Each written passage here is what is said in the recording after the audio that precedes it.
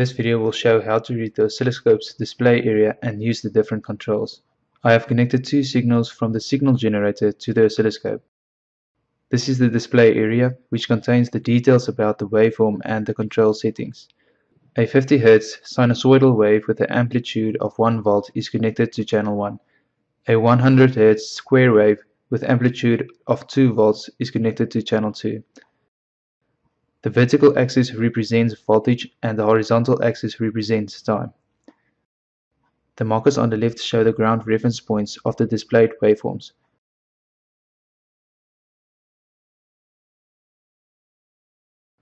No marker indicates the channel is not displayed. Next, we have the horizontal trigger position. This can be adjusted using the horizontal position knob. This value shows the time difference between the center line and the horizontal trigger position.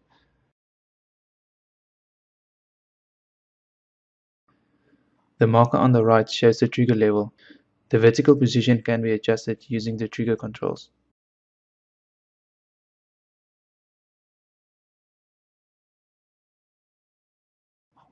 At the bottom, we have the numerical value of the trigger level.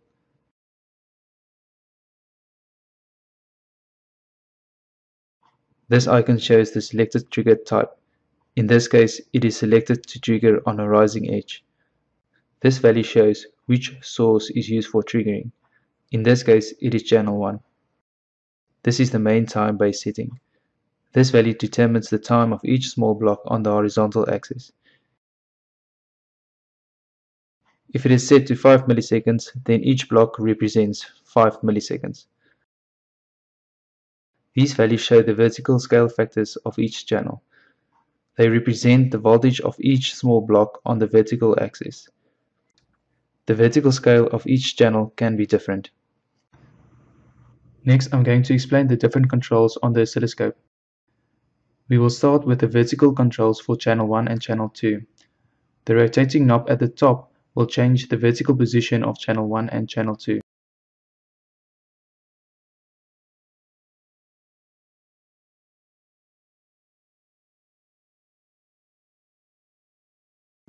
The button in the middle will toggle the channel on or off.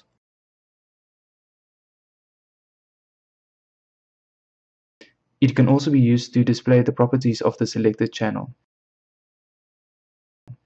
You can use the rotating knob at the bottom to select the vertical scale factors, that is, the voltage per division for each channel.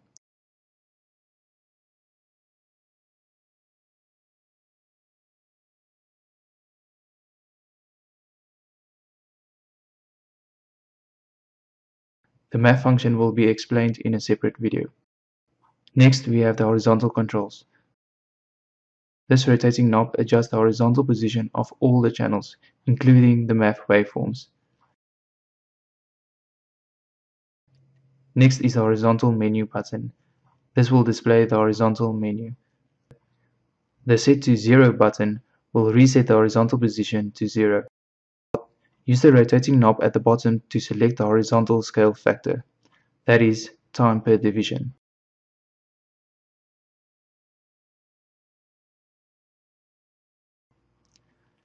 Next, we have the trigger controls. At the top is the level waveform. When using the edge trigger, the level knob sets the amplitude, level, or voltage that the signal must cross to acquire a waveform. If the signal does not cross the trigger level, the displayed waveform will be unstable.